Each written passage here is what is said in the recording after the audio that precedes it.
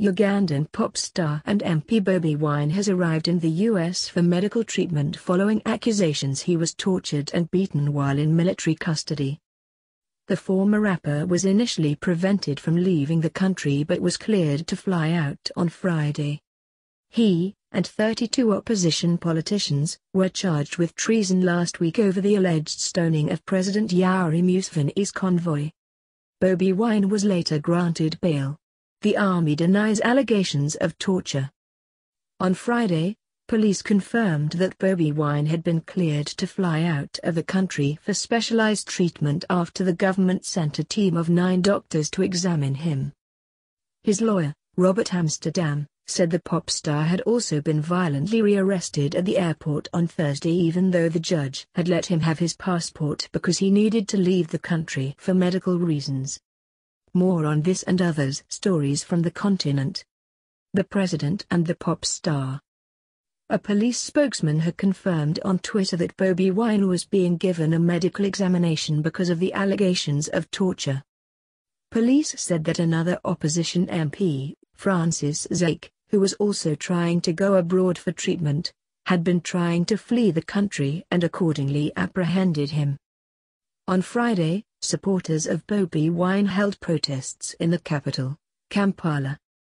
Pictures shared on social media showed plumes of smoke rising in the streets, with local media reporting that the protests were confined to Kamwiki slum, where the MP grew up. On Monday, Bobi Wine, whose real name is Robert Kyagulanyi, appeared on crutches during a court appearance. His allies say he was tortured by elite presidential guards during his detention. Who is Bobi Wine? Profile: Yoweri Museveni. The army have described the allegations as rubbish. His aides say he was later re-arrested at Uganda's main international airport where he was planning to board a plane to Washington for further medical treatment. He's in tremendous pain and suffered very serious injuries, Mr. Amsterdam had said of the star's condition.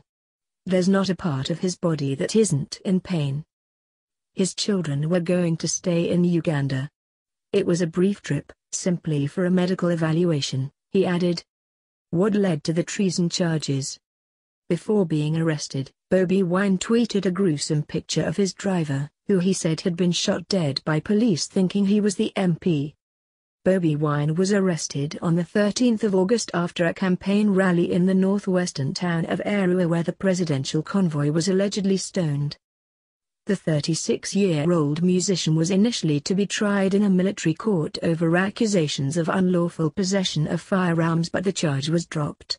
A civilian court later charged him with treason.